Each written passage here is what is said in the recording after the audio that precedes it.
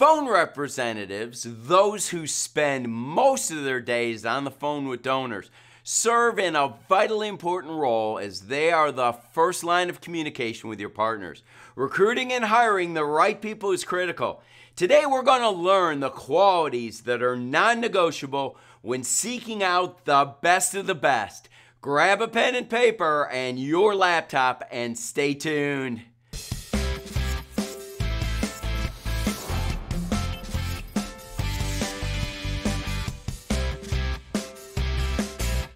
A little more than a year ago, I was conducting the second interview on a very promising candidate for the position of mid-level representative, those individuals working with partners that give between $1,000 and $5,000, whose major responsibility would be calling donors regularly.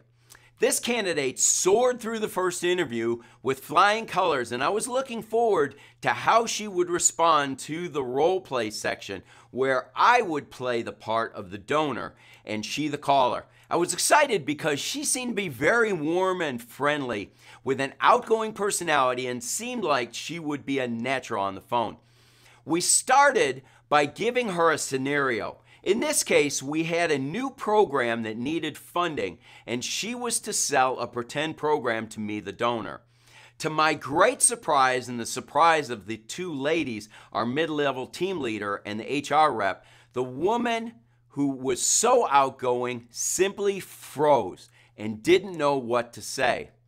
There was 90 seconds of very awkward silence as she didn't muster a word.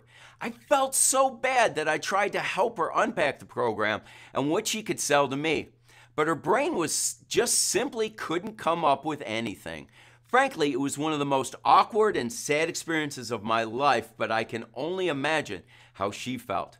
After 3 attempts to help her come up with some conversation topics, we simply had to cut off the role play and explain that this position probably wasn't the best for her. She didn't argue because I believe she realized that our assessment was correct. There are 4 qualities that make phone representatives successful in fundraising. This is what to look for when recruiting callers for your fundraising efforts. Quality number 1, commitment to the cause. Every nonprofit starts with a mission, and most have a cause for which they're fighting. It's critical and makes sense that the board and senior leadership agree with that cause because they're leading out and making decisions about the direction of the organization. But it also makes sense that those enlisting friends and funds for the organization are also committed to the cause. As someone who's been committed to the cause of an organization for nearly 40 years, I can tell you that it's very difficult to sell something you don't believe in. Yes, there are nonprofits that hire fundraisers or hire guns to raise the necessary funds for the organization to exist. But most donors can see right through someone who is not genuine or is just going through the motions.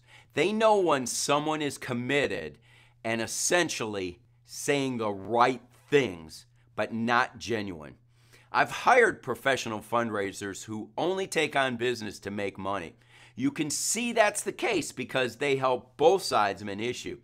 But in order to really go deep with a donor or partner, you need to connect with them at their level. And that includes believing deeply in the same mission, cause, or issue that they do. Over the years, I've often contemplated offers to work for organizations willing to pay a hefty price for a director of development. However, in most cases, the mission is not related to my heart or passion, and I'd find it difficult to embrace and sell others on something I've not committed my life to. As I've hired full and part-time callers whose sole responsibility is to start and grow a relationship with current donors, I've looked for people who have the same or similar passion for the mission that I have. Quality number 2, good listener or communicator. Listening to the heart and the passion of the donor or partner and understanding what they're communicating to us about their beliefs is essential to fundraising and development. Those calling reps who are in sync with the passion and heart of the donor raise significantly more than those who seem to always miss where the donor is coming from. Especially those reps that understand that as much is not being said as is being said. Partners really share a lot about their giving interests and desires if we simply listen. Equally as important as listening is being able to communicate effectively. Simply knowing why your organization exists and what you do is not enough. The message must be communicated in a compelling manner and one that would motivate the donor or partner to give. Communicating on the phone is no simple task.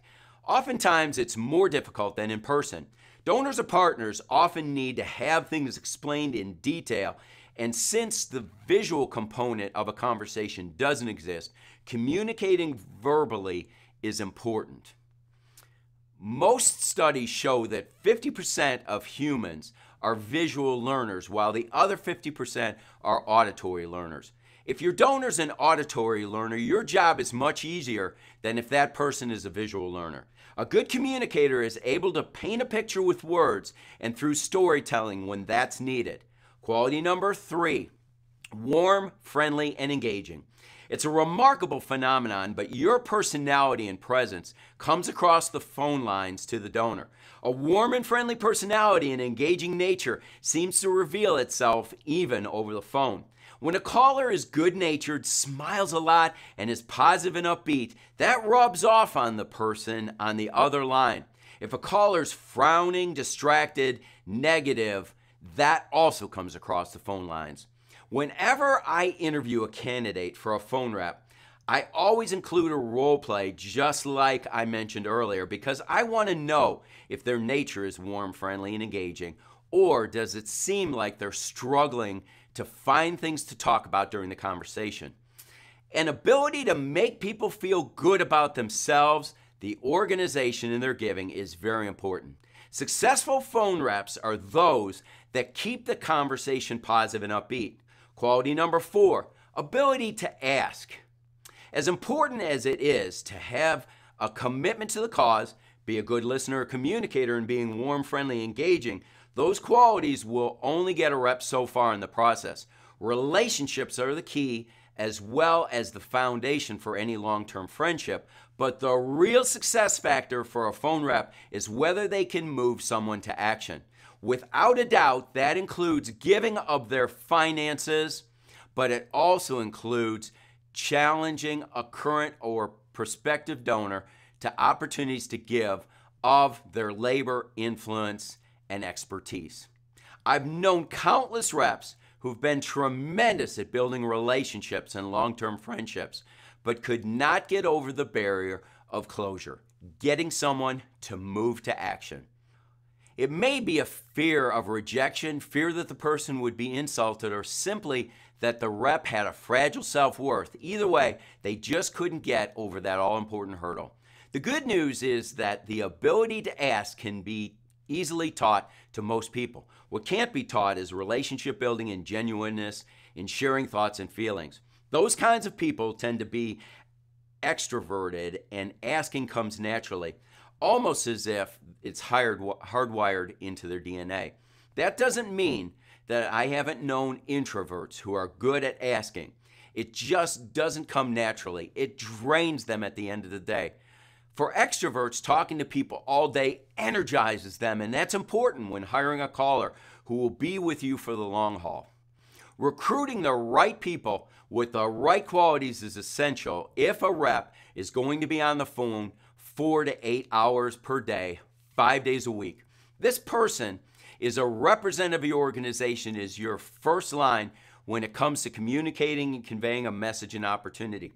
A caller can be on the phone 30 to 90 minutes or more with a donor or partner 2 to 3 times or more per year, and it's critical that you enlist the right people to perform these tasks because they're spending a bulk of their time with partners. Don't make a mistake in hiring the wrong person for this exceptionally important position.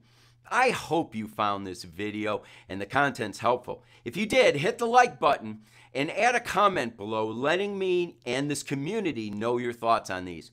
If you feel I missed any quality, please share that with me in the comments section so that we can help our entire community get better. If you enjoyed what you heard, please subscribe to this channel and share this with your friends and colleagues. There's no cost to you that the more subscribers we have, the more this message gets out through YouTube, out to others, and the more we can all share in the wealth derived from our collective experiences.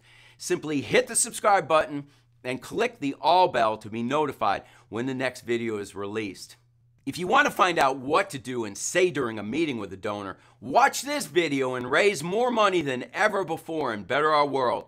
I wish you the best as you strive to increase your income and reach the goal of becoming fully funded. Thanks a lot. See you in the next video.